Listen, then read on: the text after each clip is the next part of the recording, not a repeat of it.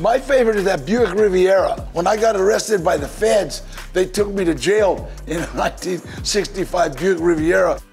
Hi, my name's Danny Trejo. Oh, look at that.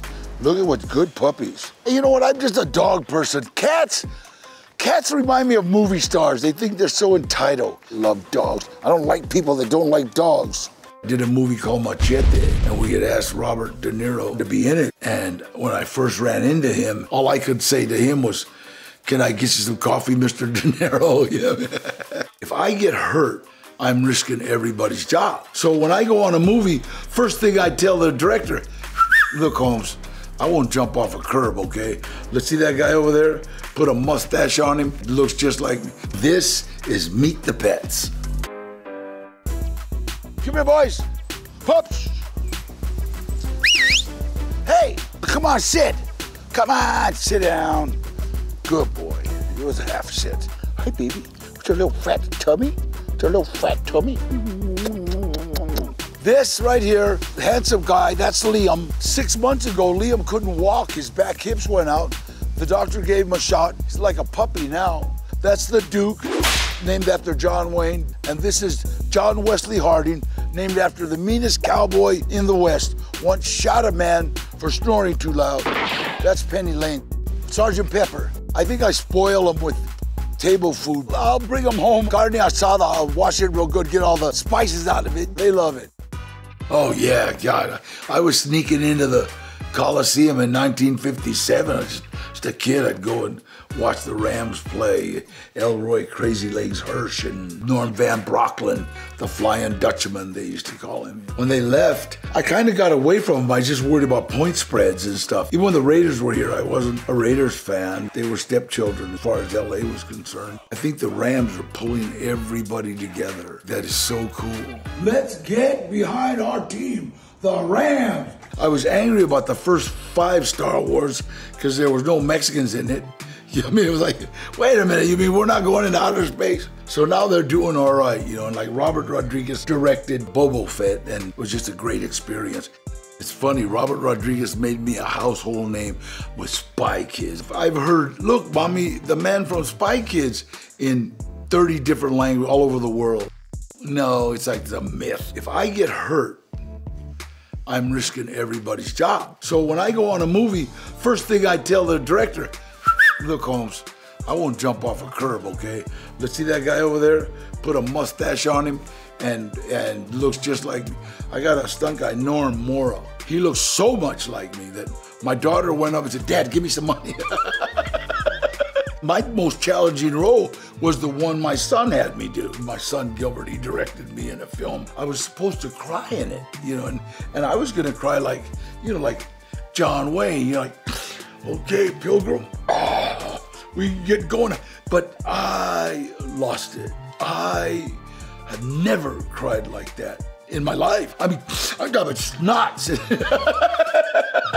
And when he finally said, "Cut," Sasha looks and look, and all the crew was crying. You know, they were all like, and my son was laughing. "Nice acting, Dad." And then I realized what he had done.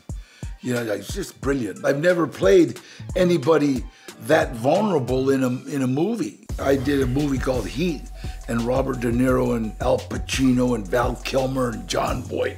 These were like the big stars, right? And I was so in awe of all of them. I did a movie called Machete, and we had asked Robert De Niro to be in it. And when I first ran into him, he, you know, on the set, he goes, "You, hey, number one, you." And we just laughed, you know, because how can you say you're, you know, the lead if Robert De Niro's in the movie? But on the call sheet, I was the lead, so all I could say to him was, "Can I get you some coffee, Mr. De Niro?" Yeah. Me, my son, and my daughter, we went to dinner at his hotel, and we were eating, and I was trying to tell my kids, "Look, it's Robert De Niro, you guys don't act like kids, you know, just be like cool." Robert De Niro asked a question about some French director. Know your lines, don't bump into the furniture. I know that much about making movies. And my son knew who he was, started talking. The rest of the night was spent with Gilbert, my son, discussing film with Robert De Niro. And I was so impressed. It's got Robert De Niro's cell number. I don't even have it. I've had dogs all my life. My first recollections of dogs is we had 3. My uncle's dog was named Butch. We had Butch, Blackie, and Bazoo. From the gate, I was that kid that would say, hey, he followed me home, and have him on a rope, you know? I think the good Lord wants us to start living up to all our responsibilities, which one of them is taking care of these guys. They were wolves. We called them in, we domesticated them, we made them our responsibility. Give me that, Duke. Give me that. Give me that. Give me that. Give me that. What? Get him, Penny. What did you? I met a producer. His name was Ash Shaw, and he saw that I like good food. I don't eat processed food. He said, Danny, why don't you open a restaurant? Jokingly, I said Trejo's Tacos, because my mom and I had talked about a restaurant for years. When we did the last movie, he brought me a business plan. I got 5 restaurants right now.